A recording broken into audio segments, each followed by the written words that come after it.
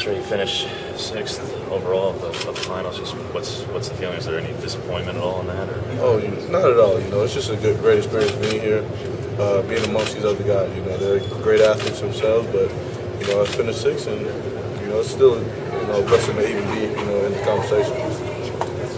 There are almost 700 people who didn't vote for you in the top three at all. You finished eighth in the far west. You got a game in Pasadena. You're going to get an opportunity to show a lot of those people who didn't vote for you something. You take that as motivation.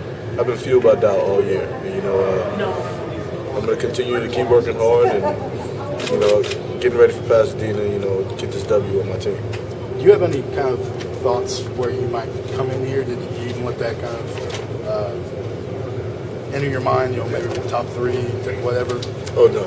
I just was here, I was just here for the experience, I just had a good time, meeting up with my family, and, it's just a great experience, to be out here with these other guys.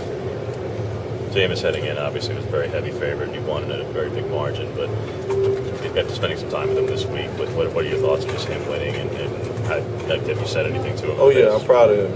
We created a great relationship, this trip, and I'm ready to play him in the national championship, but I'm really proud of him. You weren't even top six in the far west. You were actually eighth. Does that surprise you at all?